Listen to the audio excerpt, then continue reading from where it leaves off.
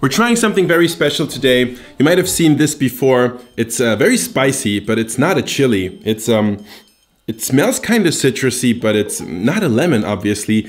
It's called the Sichuan Peppercorn, and you guessed it, it has nothing to do with pepper. I want to dedicate this video to this super unique spice, answer all the Sichuan pepper questions you never knew you had, and also I'm going to show you 3 amazing ways to use this spice in your cooking. But Sichuan pepper is mostly known for its numbing effect. It almost like paralyzes your mouth, and it stays that way for quite a bit. So earlier I headed to Go Asia, my local Asian grocery store. They are supporting this video, and like any good Asian grocery store, they had at least 2 types of Sichuan pepper on stock. There is the red kind and the green kind. And here is the deal for this video. I'm gonna pour myself shots of Sichuan peppercorns, and before each segment of this video, I'm gonna chew on one of these shots for like 30 seconds and hopefully finish my script. Let's do this. Cheers.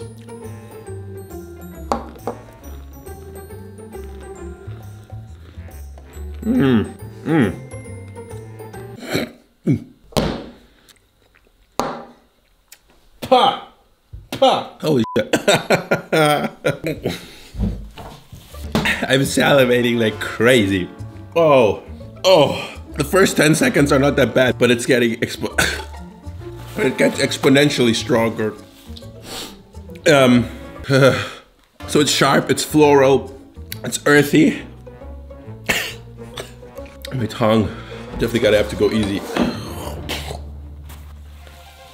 So there's this family of trees called Xanthoxylum. The husk of the fruit of some of these trees can be dried and turned into a spice, which we normally just call Sichuan peppercorn. And at least in terms of its like scientific classification, it is actually much closer to citrus than it is to pepper or chili. The Sichuan cuisine, which is one of the 8 big culinary traditions of China, is what this spice is most well known for. Think of classic Sichuanese dishes like hot pot or mapo tofu. And huajiao, or flower pepper as it's called in Chinese, is literally everywhere. Sichuan is located in central China, but that's by far not the only place where Sichuan pepper is being used. It's quite common all over China these days.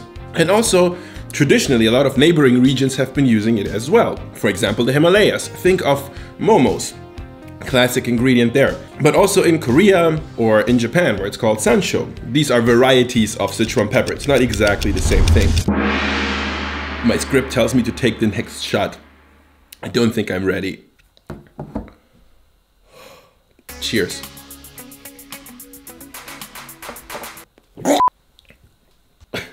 Holy crap. My body literally won't allow me to have any more Sichuan pepper. That's crazy. My mouth is still burning. I'll take a pinch of these, put these in my mouth.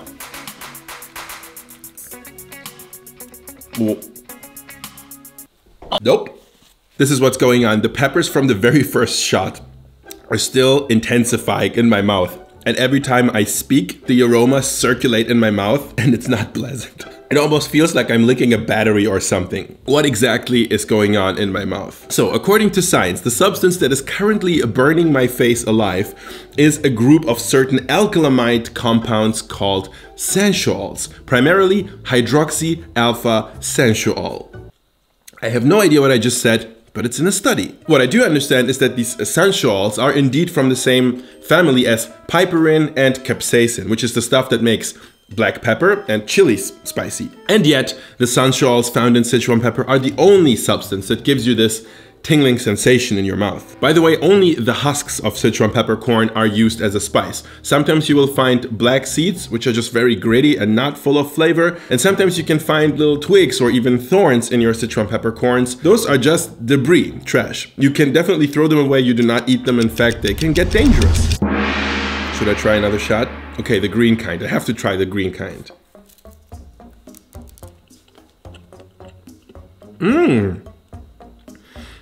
Very different. Oh no.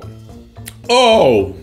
Oh. So while the red one kind of reminded me of like a pine tree or a juniper tree, the green one has a lot more citrusy notes. I found the red one to be a lot more pungent, but the green one has a lot more of that numbingness, except it really creeps up on you. Gets stronger every second.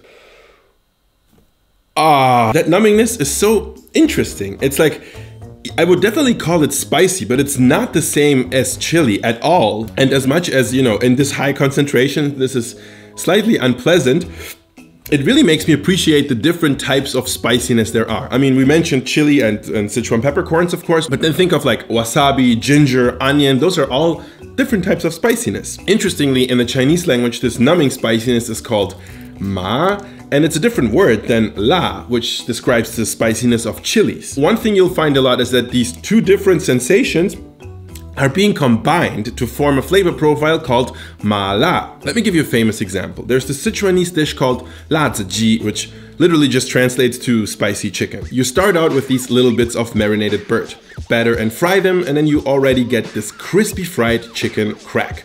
But then you proceed to stir fry these with peanuts and aromatics and go straight in with a few scoops of Sichuan pepper for that ma flavor, and of course some red hot chilies for la.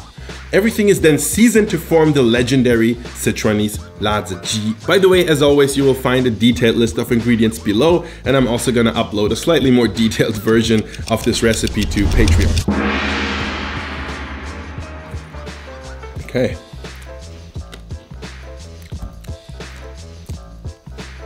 Wow. It's always like the first few seconds are fine, and then it really stabs you in the back. Now you might be thinking, whoa, Lazi, that's a lot of like chilies and Sichuan peppercorns in my food. Maybe that's a little bit too intense.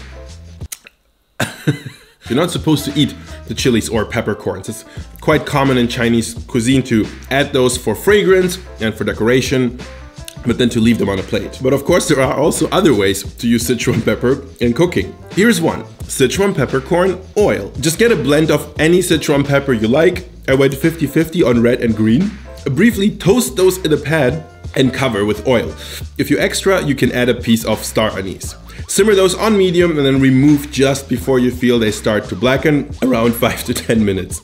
Then remove the peppercorns, and once your oil has cooled down a bit, it is ready to use. This is a perfect solution for lazy cooks, you know? Make it once and you'll have this like instant Sichuan peppercorn numbingness at your disposal. For example, I use it in a simplified lazy man's version of the classic mapo tofu. I just go for a big chunk of smoked tofu for that one, cubed and blanched instead of using the more traditional minced meat and soft tofu. And then we fry some aromatics in that Sichuan peppercorn oil, return the tofu, add some water for a quick braise, and then I thicken the whole affair towards the very end. And there it is, mapo tofu in like 10 minutes or less. Oh, come on. Okay. I taste trees. Pine trees. Oh, there it is again. Yeah. Okay. So I've been holding something back, which is my favorite way of using Sichuan peppercorns ever, which is as a powder. If you want the unadulterated flavor, you can of course put them in a grinder. Yay, Sichuan pepper snow! But check this out, here's my absolute favorite way to enjoy this stuff. In a pan, toast 3 parts salt to 1 part Sichuan peppercorns, any type. After a few minutes, your salt should start to turn brown. This is when we transfer everything into a blender, and just a few blitzes later, we have Sichuan peppercorn salt. You can give absolutely any dish that classic Sichuan pepper zing with that stuff, and I absolutely love it. And my face still burns like hell. I love it with seafood. One of the coolest and most classic applications must be the Cantonese salt and pepper shrimp. You marinate the shrimps in cooking oil for just a few minutes, then toss them in cornstarch and deep fry. And no, I don't normally deep fry this much, but you know, for this one I just had to. The result will be a super light and crispy, almost tempura-like shrimp, but we're not done yet. We're tossing the shrimps in a wok with a few aromatics, God. And of course our Sichuan pepper salt. A little goes a long way here. Crunchy, peppery shrimp perfection. Oh man. This is like that one shot at a bar. You know you shouldn't be taking it. You should really be going home, but you still do.